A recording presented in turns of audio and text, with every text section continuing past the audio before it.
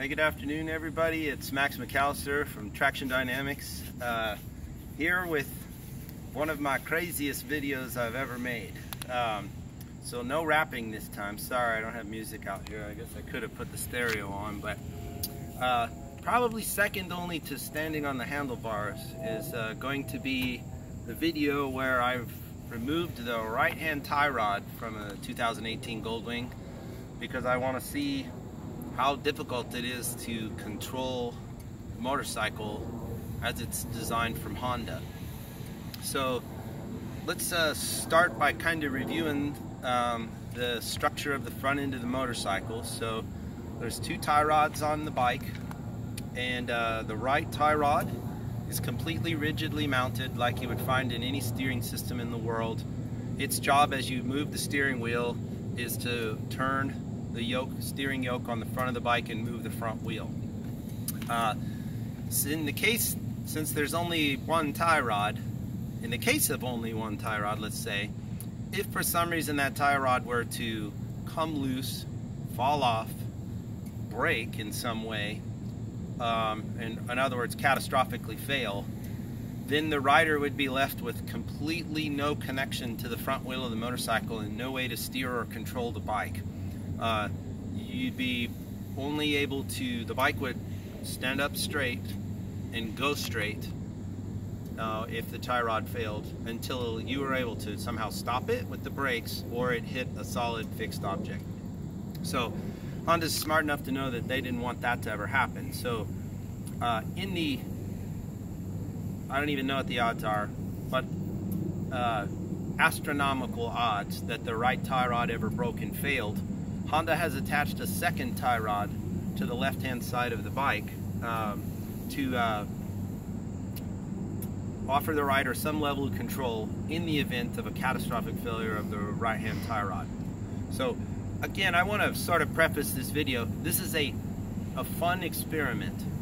In no way, read my lips, in no way am I trying to scare you or insinuate that the tie rod is going to break.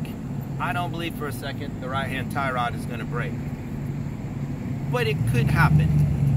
So as far as nuts and bolts coming off, Honda has used a locking nut on all of the fasteners. So even if a fastener comes loose, it won't fall off. I'll come a little closer. So unfortunately, there's a train going by the building, so it's going to get loud for a few minutes here.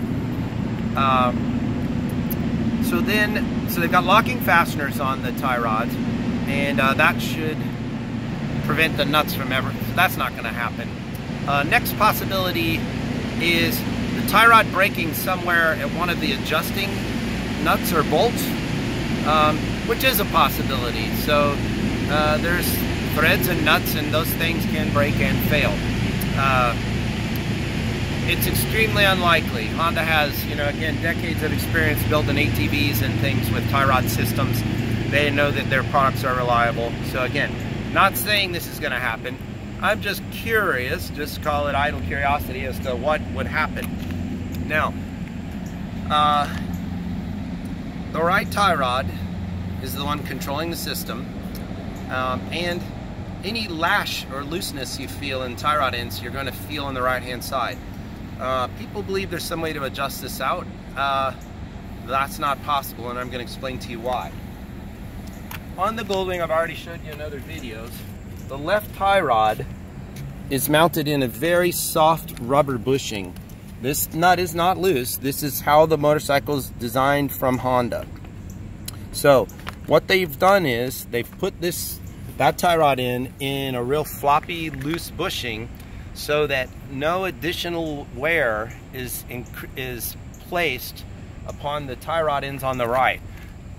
So technically, if you were to, if all four tie rods are rigidly mounted and you have poorly adjusted one, you could actually put tension on all four tie rod ends and cause them all to wear out in an accelerated fashion.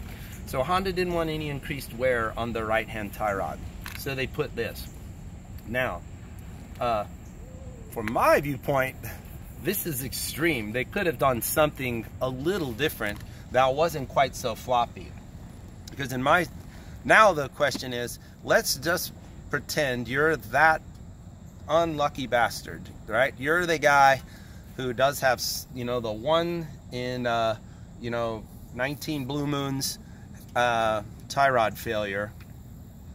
Now what you're left to control the bike is the left-hand tie rod in this floppy bushing.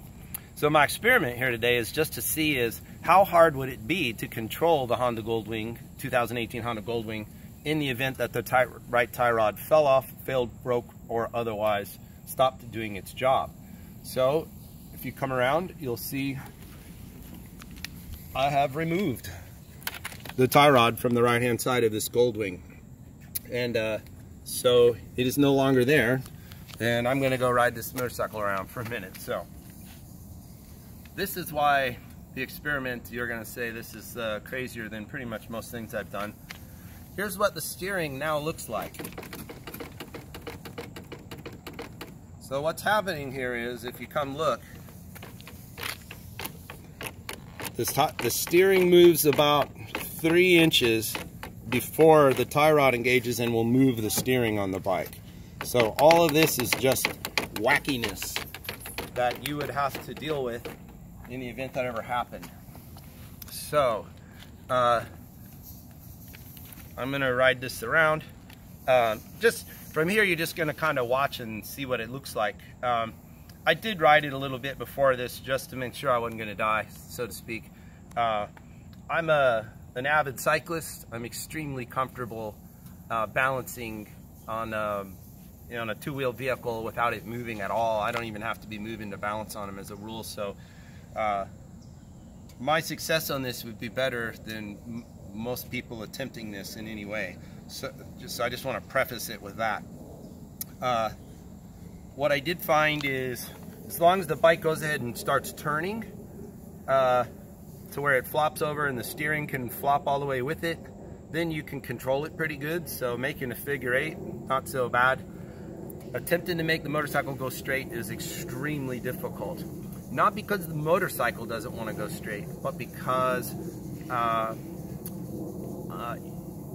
your subconscious mind is desperately trying to find connection to the front wheel, and so your arms will be flapping around wildly trying to get the bike to respond in some way, and it's very, very difficult to control. And when you do get to one of the limits of the steering, one side or the other, your input tends to be too extreme. So if you were the poor guy whose tie rod ever failed, you would not get a chance to practice this, but I'll kind of show you some of what it looks like, and I'm only going to go, 10 miles an hour. I'm not even going to go 10 miles an hour, but just so you can get a look here. So.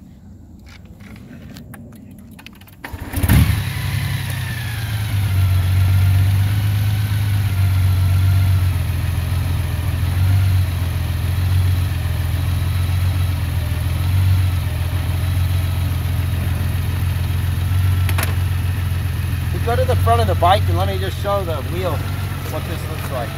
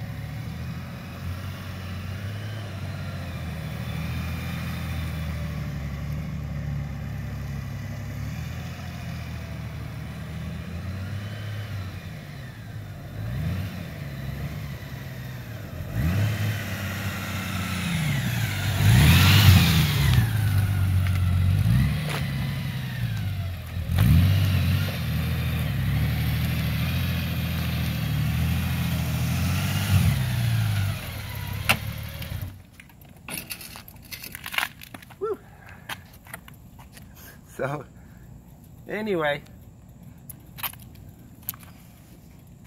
that's kind of what it would look like. in the event of an emergency that Honda has planned for. I just wish they had put a little more rigid bushing there, because then the motorcycle could be operated completely normally. You know, one of my intentions was to kind of ride the bike faster, but having done this experiment here, and what you just saw was my second time riding the bike with the tie rod off of it. I'm completely, totally unwilling to go out, and one of my ideas was I just wanted to see if I could ride it from 65 miles an hour and decelerate safely and stop, but I'm not going to do that. So my own sanity dictates that I'm not going to do that. So anyway, there's my fun, odd experiment, a look at a safety design or backup system built into the new Goldwing. And now you can talk amongst yourselves. Let's see what people have to say about this video.